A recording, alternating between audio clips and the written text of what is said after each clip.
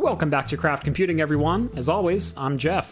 Welcome to part 3 of my, I guess we'll call it the FreeNAS Your House series, where I show you how to install FreeNAS file server and a bunch of services to go onto it to make your home life easier. Today we are doing probably the most requested feature, which is whole home ad blocking. When I say whole home, I don't mean your desktop computers, I don't mean your laptop, I mean every device that connects to the internet in your house will have ad blocking. All those little ads on the free apps that always show the banners at the top, those will all go away. It's literally magic.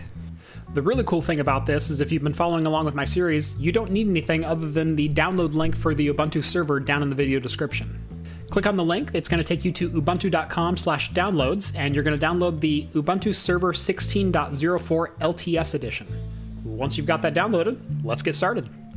So once you have the Ubuntu Server 16.04 LTS downloaded, we can log back into our FreeNAS server and get the virtual machine configured. So first you're going to want to go over to the VM tab, that's the virtual machine tab, and you're going to click Add VM. We're going to add a virtual machine. I'm going to name it Pi-hole. Actually, I'm going to name it Craft-Pi-hole. That's most of my computers in the house start with Craft. Description is ad blocker. Virtual CPUs, I would recommend giving this 2 CPUs. That is not the number of CPUs that it's going to designate as only used for Pi-hole. That is the max number of threads that the virtual machine is allowed to utilize. So if it's sitting there idle, those 2 CPUs are still available to your FreeNAS box. This is simply the max that Pi-hole can take. And Pi-hole's not that RAM dependent. You can give it 1 gig of RAM. I'm going to go ahead and give it 2 since I've got 32 gigs available. I've got more than enough. 1 gig is probably plenty for this setup though, so that's entirely up to you. So I'm going to give it 2048 megabytes. We're going to do UEFI boot mode because LTS 16.04 is capable of UEFI, and when the server starts, I want this machine to auto start. So I'm going to click on that and click OK. Oh, dang it. No dashes are allowed. All right, we'll name it Craft Pi-hole. So once our VM is set up, you can see Craft Pi-hole is there. We're going to go and add storage for it. I'm going to create a virtual hard disk. So I'm going to go over to storage. I'm going to click RAID 5, and I'm going to say Add ZVol.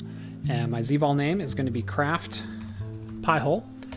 And I am going to create a 60 gigabyte, so big G, little I, big B, that will create a 60 gigabyte virtual hard drive. Now that's not, I'm taking 60 gigabytes of storage space away from my server, that's saying that's the max space that my VM is allowed to take. If the OS install is only 2 gigabytes, it's only going to take up 2 gigabytes. And add ZVol. So I'm going to go back to my VMs, I'm going to click on Pi-hole, and I'm going to click on Devices. Now, I've already got a virtual NIC installed. What I need to do under VNC is double-click that and allow VNC Web. That will actually allow me to control the virtual machine from my web interface here. And I'm going to click OK. Next, I'm going to add device. I'm going to add a device to Craft Pi-hole, and I'm going to add a disk.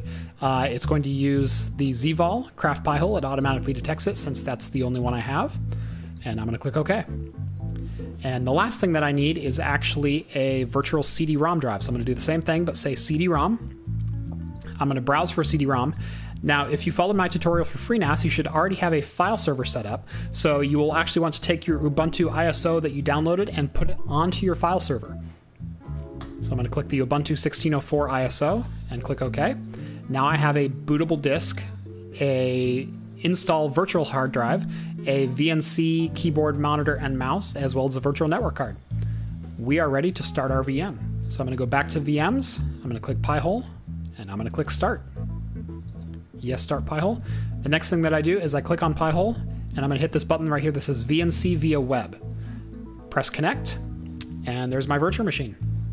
And as you can see, it's already booted up into the Ubuntu installer. So I'm going to say Install Ubuntu, and you guys can pick whatever you want. I'm going to click my English US defaults, so English language, United States, default keyboard layout, English US, English US. All right, next thing you need to do is you're going to set up a host name, which is the name of your computer. I'm going to stay with my standards and name mine Craft-Pi-hole.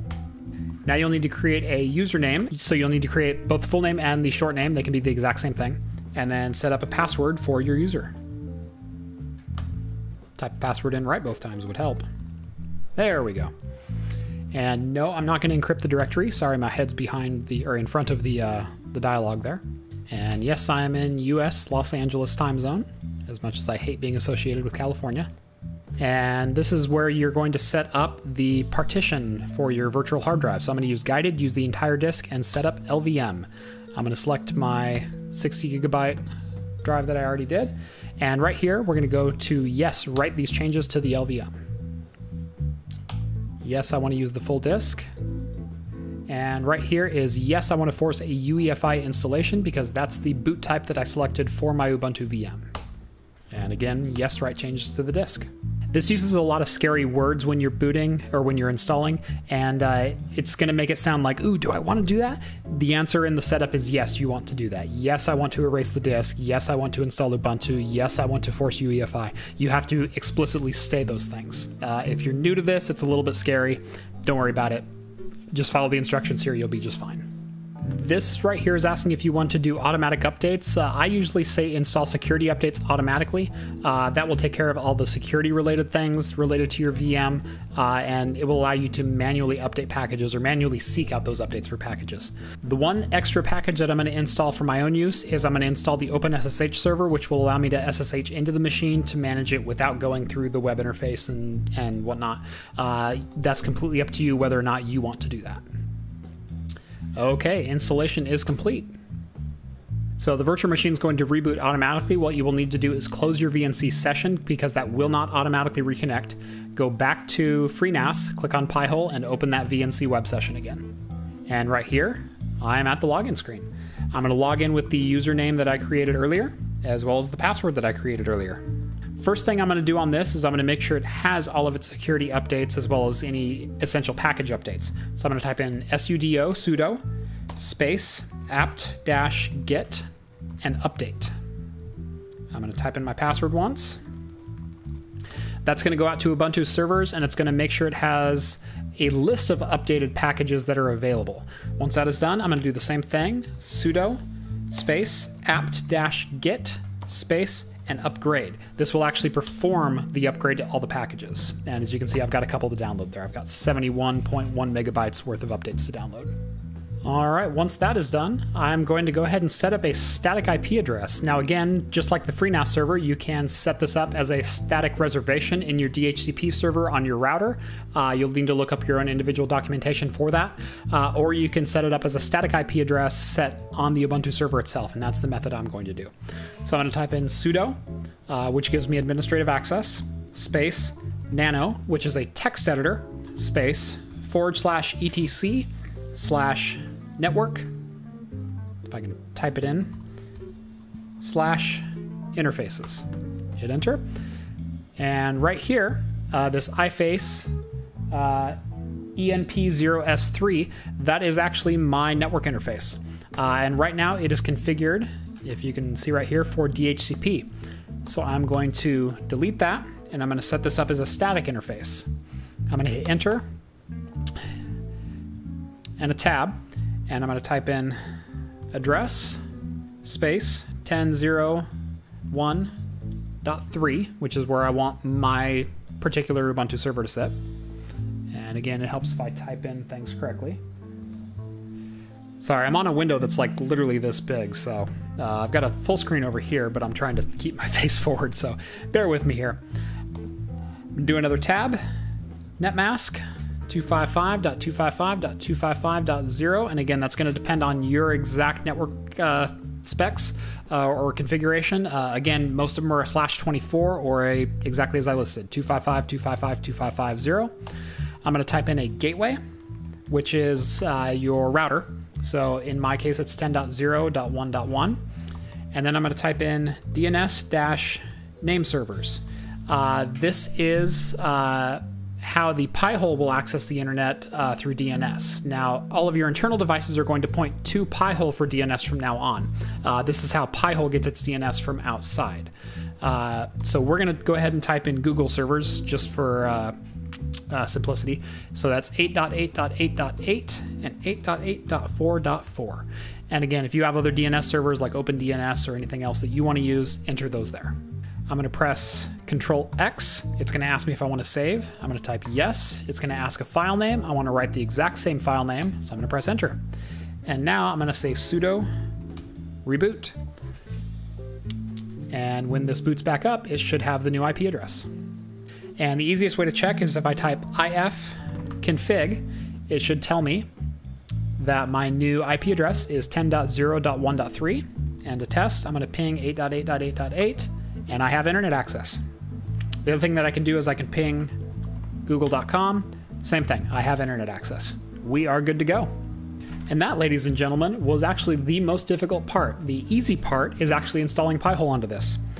For that, I'm going to type in sudo space curl space dash little s, big S, and a capital L space https://install.pi-hole.net space with a pipe and bash. And I'm going to enter my username. Once this goes, this will install Pi-hole. It's that easy. And it's going to ask what DNS you want to use. Again, I'm using Google. You can use whatever you want, OpenDNS, level 3, etc., etc. I'm going to block from both IPv4 and IPv6 addresses. And it's asking if my network configuration is correct. I'm going to say yes. And you wish to install the web admin interface, I'm going to leave it as on. And you want to log queries. This is completely up to you if you want to keep a log of internet traffic or log blocks that are on your network. It'll do both. This will keep your network history, so keep that in mind. If you're a little bit more security conscious and you don't want someone breaking into your house, stealing your server, and going, oh, look, at all the things that Jeff visited, you can turn that off. But I'm going to leave it on. Leaving it on also makes it a little bit easier to find things that are being blocked on your network that should not be blocked on your network. So once it's finished, it'll give you this verification screen. My IP address is 10.0.1.3. You will access the Pi-hole web interface at 10.0.1.3/admin. And it also gives you your web admin temporary password. You're going to want to write that down and immediately log in and then change that. And now that we're installed at this point, I'm going to go to a new window and I'm going to type in that web address, 10.0.1.3/admin, and it should bring up the Pi-hole admin page. As you can see, I have 106,980 domains on the block list.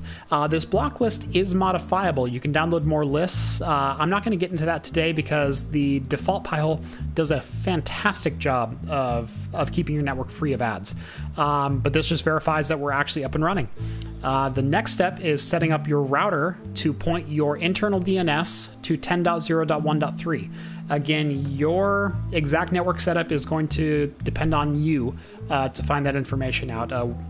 So easiest place to go is go to your router login page, get onto that, and see if you can set an internal DNS address. This may also be under your router's DHCP settings. And I've gone ahead and logged into Pi-hole. I mentioned you might need to add Hulu to your allow list. Where you're going to want to add that is to the whitelist. Hulu, they change their ad servers all the time, so you'll want to look that up online. Just Google Hulu ad servers or Hulu ad block and find out what sites you need to add to that whitelist.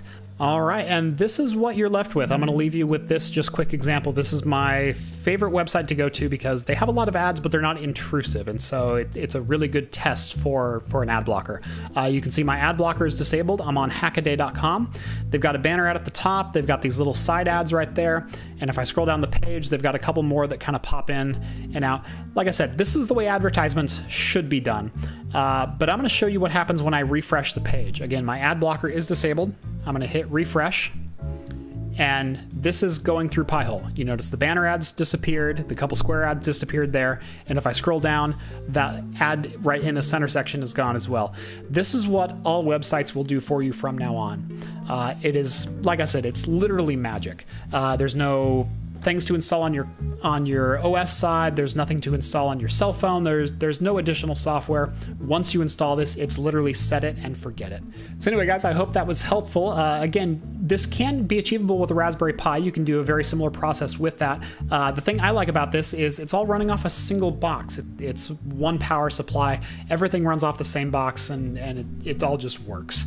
So that's my theory on running a home server, is it should be as simple as possible. I don't want to open my closet and see just this giant rat's nest of computers and servers and 10 different extension cords.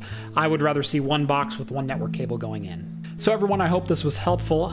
Again, I'm going to mention I'm now on Patreon, and one of my Patreon perks is getting access to my Discord channel. That's access to chat with myself, as well as John, Steve, and Rhett, the 3 co-hosts that I have on Talking Heads every week. We are more than happy to lend advice, talk about beer, talk about current events, tech topics, whatever. If you want to join on that, get onto Patreon. There's a link down in the video description to my Patreon page. I've got a water cooling project that's in the works right now. I've got a number of different things that I'm planning out that are going to be just for my Patreon members, merch giveaways, exclusive projects, exclusive details on projects, as well as that chat that I mentioned. So please jump on there. It's a great way to support the channel, and every dollar that I make on Patreon goes right back into content or equipment to produce this channel. Same deal with my Amazon affiliate link. Click down in the description. Any dollar you spend on Amazon helps this channel out. Again, helping me produce more content for you guys. So my drink dried up about a half hour ago. I've literally been sucking on the chocolate syrup and ice cubes that are left in this. I'm gonna go finish this off and then go to bed. Anyway, thank you so much for watching. I really hope this was helpful. Let me know down in the comments if you guys are running Pi-hole now, how it's working for you, was this tutorial helpful, and anything else you want to see me do with this FreeNAS box. There's a lot of cool projects out there. The next one up is probably going to be how to move your Steam library off of your desktop machine onto your FreeNAS box. Let me know if you want to see that. Like I said, that's going to be my next video. Anyway, I'm rambling at this point. I'm going to go to bed. Cheers, guys.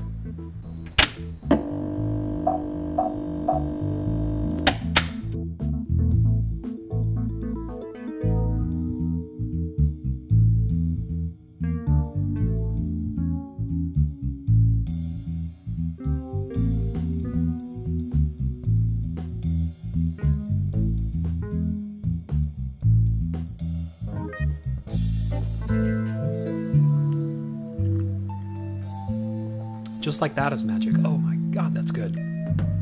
Oh. Well, guys, that's going to do it from me. We'll catch you in the next video.